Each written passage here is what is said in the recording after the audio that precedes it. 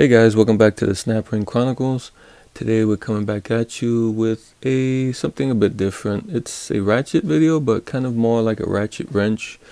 And this one's a real blast from the past. This one is probably over 100 years old. It says Ford on it, and it's the 5-Z-249 tool.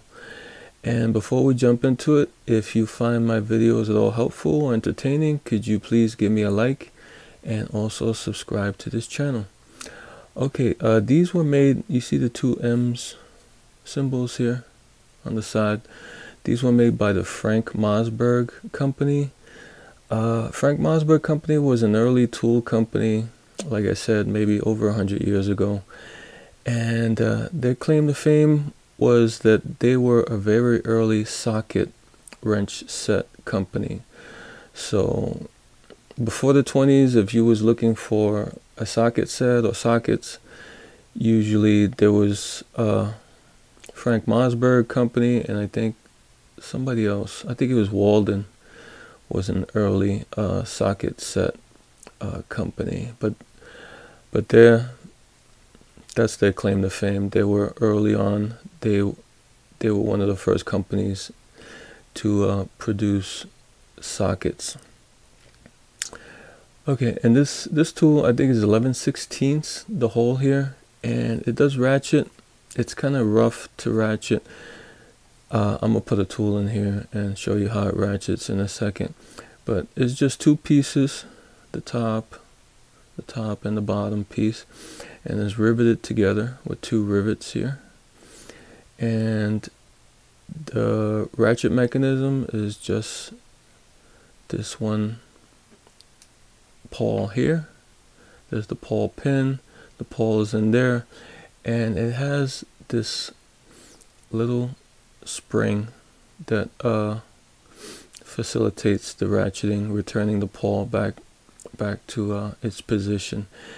And to tell you the truth, I can't believe 100 years later that little thin spring is still intact, even though some of the teeth are not on this, but we'll see that in a second. And this is what it looks like. Somebody put their initials there, JD, I think. So but I think these came with Model T Fords, and this was an adjustment tool to adjust the transmission, and they call it the reverse band, or possibly the brake bands on the transmission.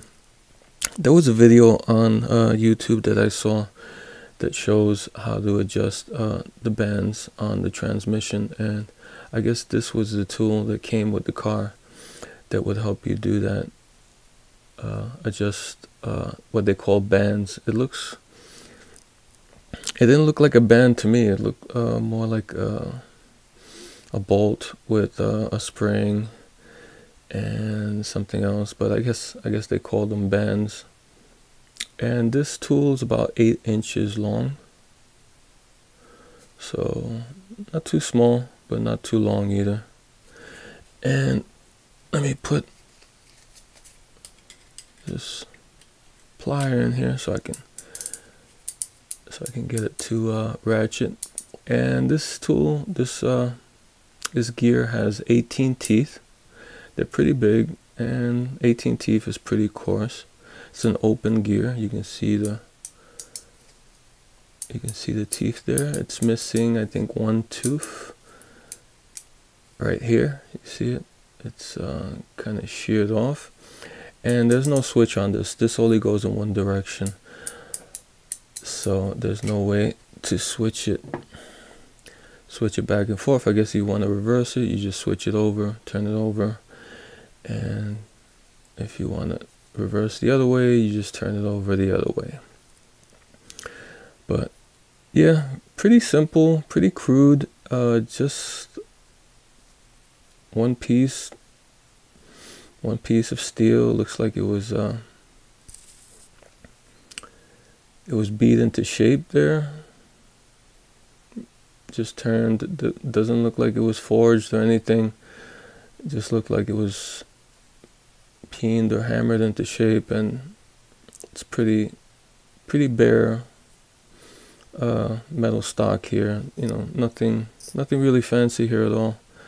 Just a flat piece of metal, two flat pieces of metal, like hammered together and machined into a shape and riveted together. Pretty simple, pretty crude by today's standards, I would think. But I kind of like the Ford font here. Looks pretty nice. And I think these were just plain steel. I don't think they came with any coating on them, no chrome or anything back then.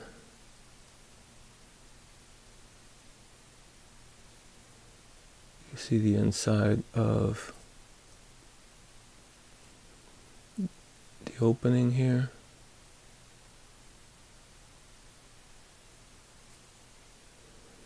Yeah, pretty simple. Just three rivets holding all this together, and a small anvil, and a really small spring, thin spring, the gear, and that's about it. Yeah, just wanted to show you guys this. This is going to be like a quick video. This, like I said,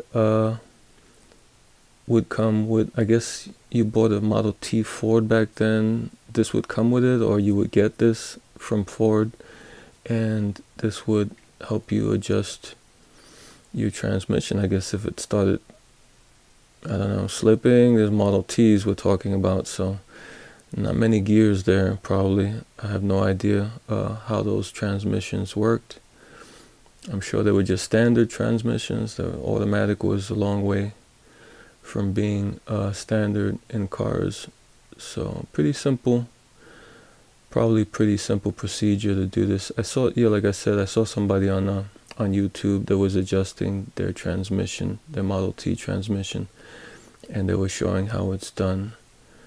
And yeah, surprising you could do stuff like that back then. You can just adjust a lot of stuff on your car like that, and no computers or anything to in the way of you and the machine.